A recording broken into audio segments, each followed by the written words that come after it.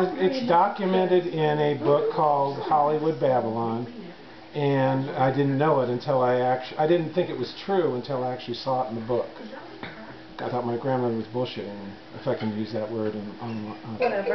And so anyway, she once sat me down. She said, I saw William Randolph Hearst kill somebody. And then he gave everyone on his staff a lifetime job if they didn't say anything. And it was in the Bay in San Francisco, and she was cooking.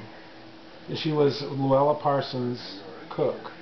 Luella Parsons, and there's a movie about Luella Parsons and her chief rival. And they made a movie of it. Anyway, it doesn't matter. But and my dad was her chauffeur, by the way. In any case, so that was the story. So I just thought, well, yeah, right. Now, why did he kill her?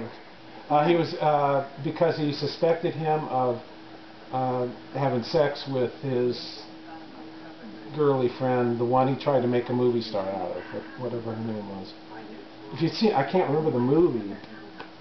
Orson Welles made the movie. It was one of the great all-time movies ever made. Red Rose. Well, that was the thing that they said at the end. Citizen Kane. Citizen Kane. That's what it is. Citizen Kane. Remember the little chippy girl that he had that got miserable in the house? That was Angela.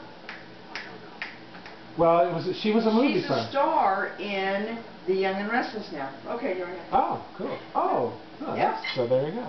So anyway, that's what he was jealous of this guy and killed him, shot him, threw him overboard. And my grandmother witnessed it, she said. I don't go quite by that, but because she would embellish. But the thing is that I thought it was just total crap until I saw that. And if you get the book, Hollywood Babylon, it talks about that exact incident. No. Yeah. Now, that may not be true either, but... Wow. So That's that's the story. Thank you. very